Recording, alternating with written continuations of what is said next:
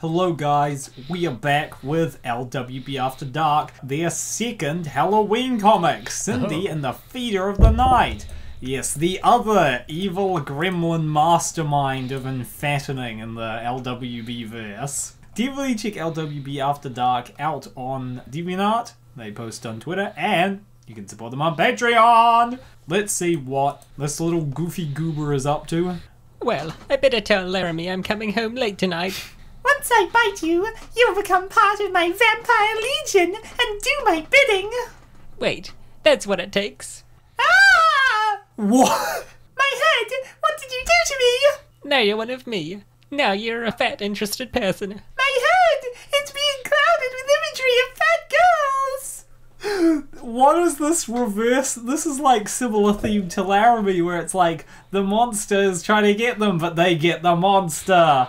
Although Laramie's a little more expected, whereas this is this what happens? I need to be careful of who I bite. Like, jeez. Cindy converts someone to her cause. I don't know why, but this entire concept is hilarious to me so far. It is. It's friggin' hilarious. Huh, here I thought you'd get it by watching Passion Patties on a device that could pause and rewind back in the early 2000s. Good post. Also, another way you can do that, yes. Is that the Bite of 87? Put Markiplier in here saying, is that the Bite of 87? Lady Crimson, have you consumed the girl yet? Oh dear. Oh, Ingrid, you have joined us just in time. Sit, it is now time for you to feast. Oh no, she's like, I signed up to sip blood, not now we meet the Feedy of the Night. I don't know why, but this Ingrid character looks cute. I mean, the LWB characters are all cute, so that follows. The Feedy of the Night is the cutest of the three. Must be my lucky day. I don't know, Vampire Lady kind of cute, but yeah, you got a point actually. How big do you want her to be? Fish, fish, fish, fish, fish, fish, fish. Sounds good.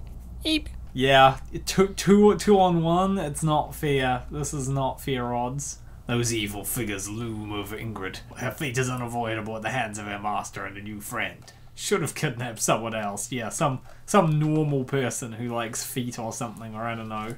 Oh no, it begins. What? Is that it? Well, yeah, you think we were gonna make you into a huge blob barely able to move? Your mistress thinks having you stuck in a room and able to move is just no fun. But watching you waddle around is. Does not look very happy to be in this situation. Ingrid gets fat, but only up to Crimson standards. She's not a big fan of the immobile blob look. Good thing Laramie isn't there. Chunk is all very well, but being able to walk is also cool. Thank you, at least someone gets that too much fat could actually be no fun. Yeah, walking's underrated, I think. Now let's head over to the main hall. I'm gonna get an even bigger feast ready for you. You're gonna cook for once. Maybe I could get used to this. And I'm gonna get used to your new huggable form. Better not tell them that bite was just a placebo. You just never know who has it in them. What? The end? This is a friggin' Sixth Sense level twist here. She never did have the fat, interested person bite after all?